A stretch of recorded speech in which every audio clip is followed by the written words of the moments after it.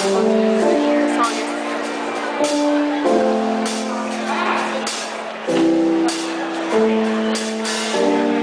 recall once on the church steps, when I moved to kiss her chest, how we paid such close attention to each sweet and stuttered breath. I should have stopped to paint our picture, captured honest, pure affection, just to document the difference between attraction and connection. I remember all my friends and I break into empty buildings when the coast was clear, with backpacks full of beer. We'd throw our bottles from the rooftops. And this city, it looked endless.